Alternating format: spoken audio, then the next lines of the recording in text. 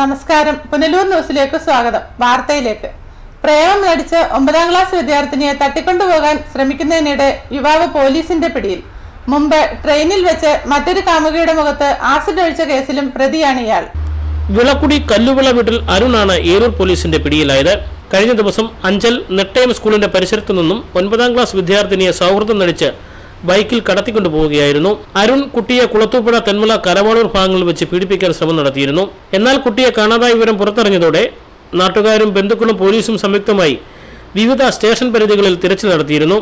Police തിരയുന്നറിഞ്ഞ Arun വൈകിട്ടോടെ കുട്ടിയെ കരവാളൂർ ഭാഗത്ത് ഉപേക്ഷിച്ച് രക്ഷപ്പെടാൻ ശ്രമിക്കുന്നതിനിടയിലാണ് പിടിയിലാകുന്നത്. മുൻപ് ട്രെയിനിൽ വെച്ച് കാമുകിയുടെ മുഖത്ത് ആസിഡ് ഒഴിച്ച് കൊല്ലാൻ ശ്രമിച്ചതിന് പുനലൂർ റെയിൽവേ പോലീസും സ്കൂളിൽ നിന്നും ആസിഡ് മോഷ്ടിച്ചതിന് പുനലൂർ പോലീസും അരുണിനെതിരെ കേസെടുത്തിട്ടുണ്ട്. ഏരൂർ പോലീസ് അറസ്റ്റ് ചെയ്ത പ്രതിയെ കോടതിയിൽ ഹാജരാക്കി കോടതി റിമാൻഡ് ചെയ്തു. News bureau, Anchal.